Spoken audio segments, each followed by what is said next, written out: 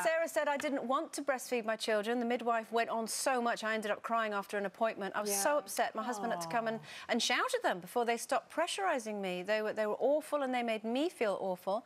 Hayley said, I put pressure on myself to breastfeed. My daughter's tongue-tied and can't breastfeed, so I've expressed every day since day one. I felt guilty that she wasn't on the breast, but there's nothing I could do. Hayley, don't feel guilty. Lindsay says, I was basically forced by 2 midwives to breastfeed my daughter. She wouldn't latch on. It was very painful. I asked her to be put on formula milk and I was told I was letting my daughter down. My daughter is a loving and kind girl, and I'm sure that's down to my parenting and not to her milk as a child.